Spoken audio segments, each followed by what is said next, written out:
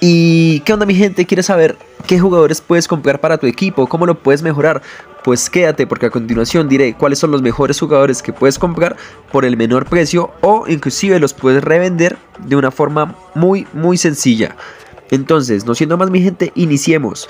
Bueno, en este caso les quiero mostrar unos jugadores que en particular me parecen que son excelentes, que deberías ficharlos sí o sí, porque tienen una muy buena prestación y te van a servir de mucho. En este caso, el primero que te voy a mostrar es Kewell, el cual es un extremo izquierdo que te va a funcionar de maravilla, corre demasiado, o sea, tiene unos excelentes stats, 146 de ritmo, 138 de tiro, o sea, es muy bueno, tiene muy buenos rasgos en este caso, digamos, tiene tirador de faltas lejanas, tiene tiro de fuera de juego, o sea, me parece que tal vez los rasgos no son los mejores, pero a nivel de estadísticas es muy bueno, o sea, tiene el regate de 145. Otra opción que puedes hacer, que tal vez salga un poquito más del presupuesto, pero es excelente, es el jugador Cantona. Es un delantero el cual te va a quitar cualquier balón, o sea, es genial, tiene 135 de ritmo, o sea, me parece que es muy bueno, tiene muy buena resistencia, como se pueden dar cuenta, tiene excelente pase, excelente regate, o sea, Cantona es otro jugador que sí o sí vale la pena fichar. En este caso, Boyer. Boyer también es un excelente jugador, el cual siento que no desmerita, es muy bueno, también se puede sacar en viaje heroico, tiene 140 de ritmo, 140 de tiro, 111 de pase, 132 de regate, tiene un excelente físico de 127, tiene muy buenos atributos, muy buenos rasgos, en este caso tiene cabeceador con potencia, el cual te va a funcionar mucho en los tiros de esquina, lastimosamente mide solo 1.8 metros. Otro jugador que me parece que sí o sí debe estar en tu plantel es Kaká. O sea, es uno de los mejores jugadores que he podido fichar hasta el momento y me fascina, me encanta. No lo voy a cambiar por un buen tiempo, esperemos a ver qué jugadores salen.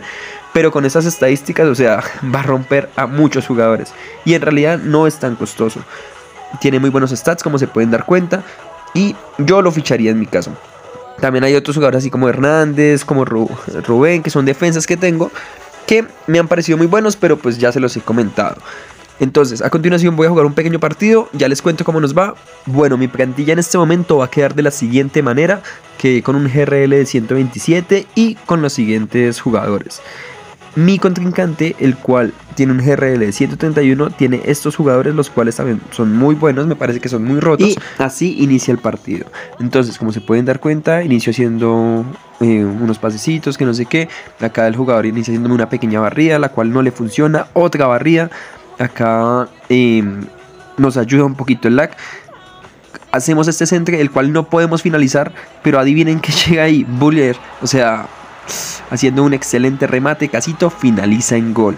Pero bueno, acá Hernández hace el centre, el cual no lo podemos concretar, y el jugador se nos va con toda. Pero como siempre, nuestros excelentes defensas terminan recuperando el balón, haciéndole un pase excelente a Cantona, y Cantona, siendo la bestia que es, termina marcando este pedazo de golazo, porque es que eso ha sido un golazo.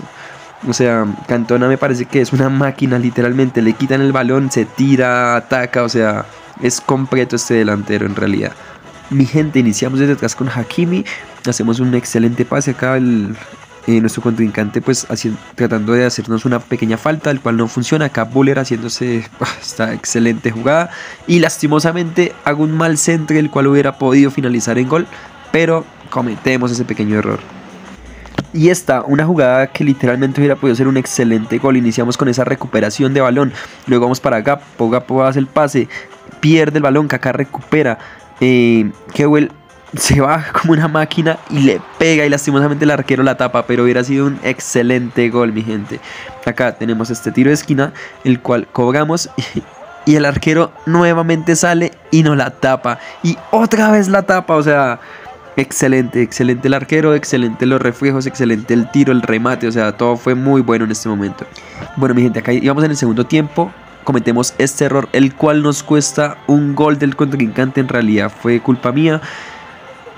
Ahí ya nos poníamos 1-1, el cual lastimosamente nos habían empatado por un error que se hubiera podido evitar muy fácilmente en realidad. Y bueno, mi gente, después de haber hecho estos pases tan lindos, hago este hermoso centre, el cual lo hace Dohan. y lastimosamente no lo habían quitado, pero nuevamente hace recuperación, se lo pasa a Kaká y Kaká hace este espectacular gol, o sea, en serio, rompió la tribuna, rompió ese estadio, o sea, excelente gol para dejarnos un 2-1 por delante, mi gente. Ahí, con ese gol, ya el contrincante comenzaba a ponerse un poquito más bravo y comenzar a atacar un poco más. Y en este momento, por estar jugando, no lo noté, no me di cuenta de que el juego me estaba cambiando a Kaká y me cambian al jugador, pero no pasa nada, ya que Hakimi inicia esta jugada haciendo un excelente pase por banda. Müller hace ese pase para Cantona, Cantona le hace este pase a Kaká y Kaká nos hace este espectacular pase, el cual termina siendo un golazo de Müller, que déjenme decirlo, o sea, fue un excelente gol. Lastimosamente Kaká sale en este momento, pero nos ayudó antes de salir a hacer este golazo, porque fue un golazo, mi gente.